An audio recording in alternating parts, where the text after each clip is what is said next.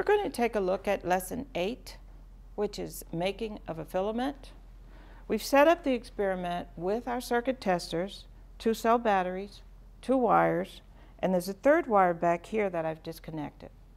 The reason that I've disconnected it because I've taken my nichrome wire, our new wire, very, very thin wire, which is going to create the filament, and I've already wrapped it around the metal.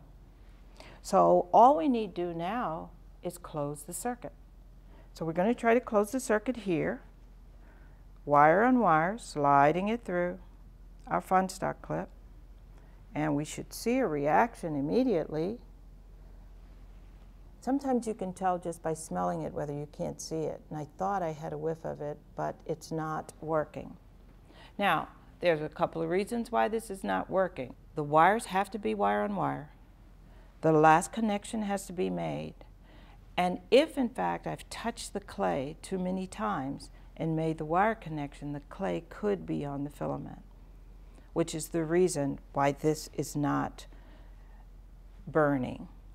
The safety piece that we wanted to capture here is, one, making sure once you put the filament together on the wire on wire that it's disconnected.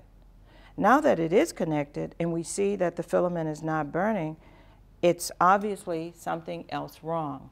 And from best we could see that it's handling the clay or the tightness of the wrap of the nichrome wire. Our experiment failed this time, and the same thing may happen to you. The indicators that it's successful may have been the odor as well as the burning of the nichrome wire.